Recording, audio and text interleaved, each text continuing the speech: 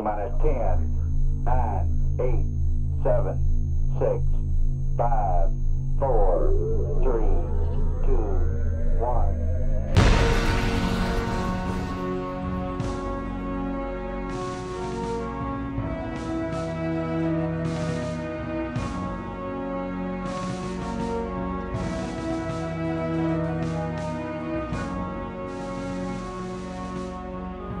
Hello ladies and gentlemen, I am Vaos and welcome to another episode.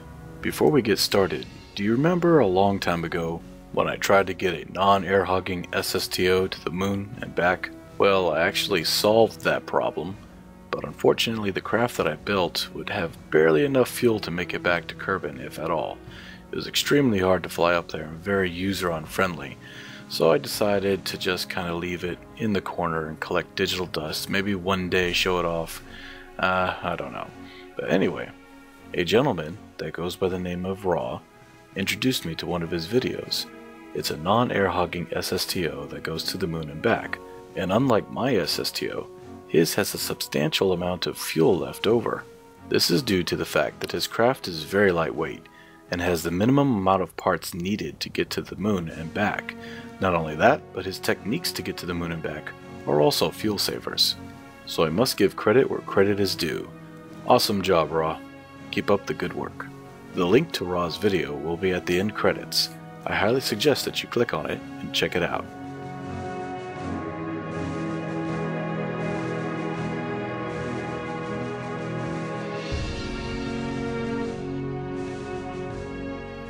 In today's quickfile episode, I will be introducing to you the StarHeron. Hope I'm saying that right. It is a 12 to 15 ton payload non-air hogging SSTO. One of 3 non-air hogging SSTOs that I've been working on for the past couple of weeks. Pretty much whatever you can fit into that space you can bring into orbit, up to about 15 tons or more. It has plenty of fuel. It has also plenty of RCS fuel, just in case you want to travel around, dock with space stations, or even get the perfect orbit, whatever that orbit may be. It also comes with an escape pod system, capable of not only parachuting down to the planet, but also deorbiting itself, or docking with a nearby space station. Well, not docking, more like rendezvous, but you get the point. Now, coincidentally, this thing can also make a pretty good bomber. It can also make a pretty good cargo ship as well, as it can be modified with a type of pod with parachutes that can drop off supplies and troops anywhere around the world. To fly it, simply hit the spacebar. Your number 2 key controls your aerospike rockets. Your number 1 key controls your jet engines and your air intakes. Number 5 controls your forward ladders, and the 0 key controls your antennas and communication dishes. Now when you get up to some speed, pull up at a 45-degree angle until you reach 12,000 meters. This is because it is very heavy, and if you pull straight up to try to cut through the thicker atmosphere, your craft will slow down monumentally due to the fact that it's so heavy and you'll end up wasting fuel.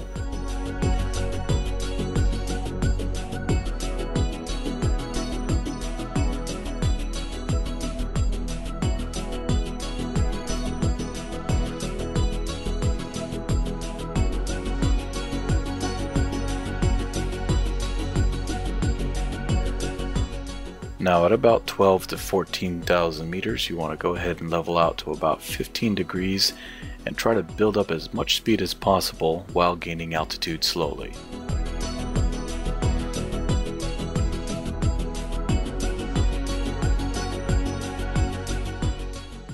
Once you reach about 25,000 meters, you want to try to stay at that altitude and get as much speed as you possibly can.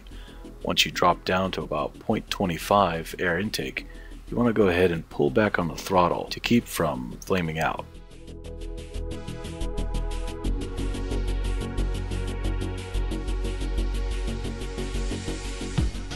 Now when you reach to about 1300 meters per second, you want to pitch up at about 45 degrees. As you start losing air intake, pull back on the throttle to try to maintain the jet engines as long as possible. Try to keep your speed at above 1200 meters per second. At 30,000 meters, go ahead and turn on your aerospike rockets. Now remember, there are a lot of reaction wheels inside the body of this craft. you can go ahead and squeeze as much power as you can from these jet engines to about 35,000 meters before having to turn them off completely.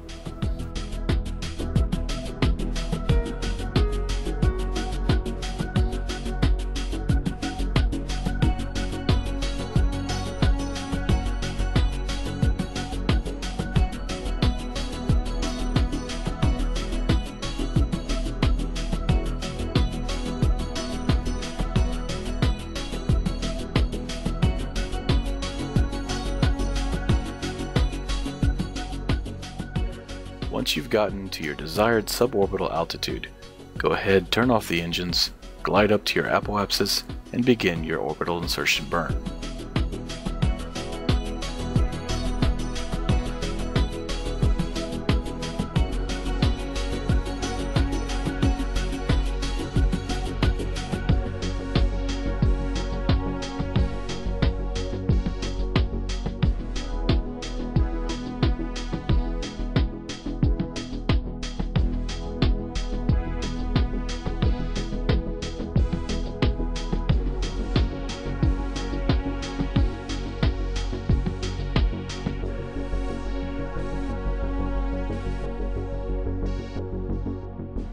Now that you're at your stable orbit, go ahead and hit the 0 key to unravel the antennas and communication dishes.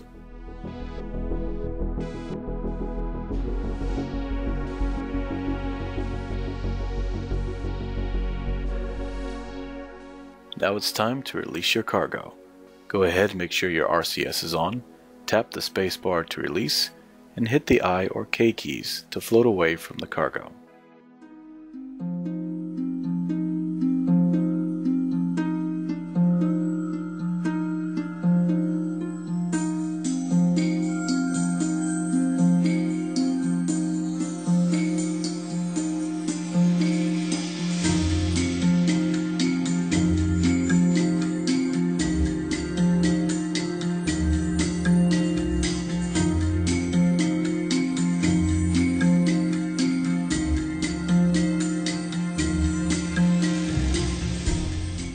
Now it's time to come back home.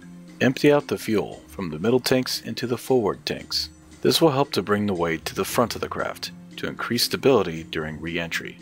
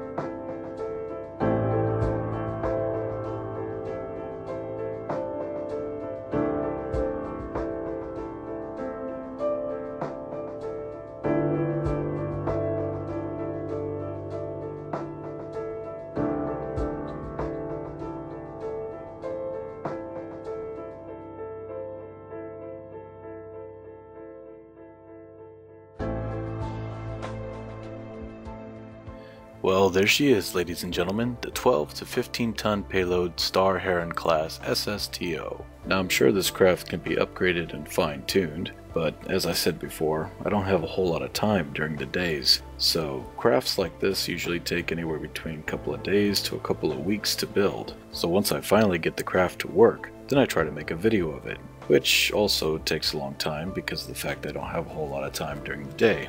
Needless to say, I'm still waiting to hit the numbers on the lottery. So before I end this video, let me give you a sneak peek of the next SSTO that I'm going to be putting out in the next Quick Files video.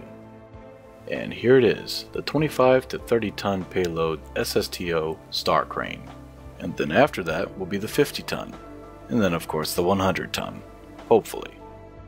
Well, ladies and gentlemen, thank you so much for watching, and I hope you enjoyed. I am Vaos, signing off.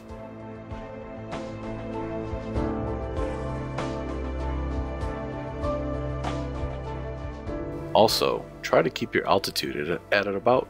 A gentleman by the name of Fuck. It is one of 3 types of different SSTOs that I've been working on for the past couple of weeks. These SSTOs carry... shit.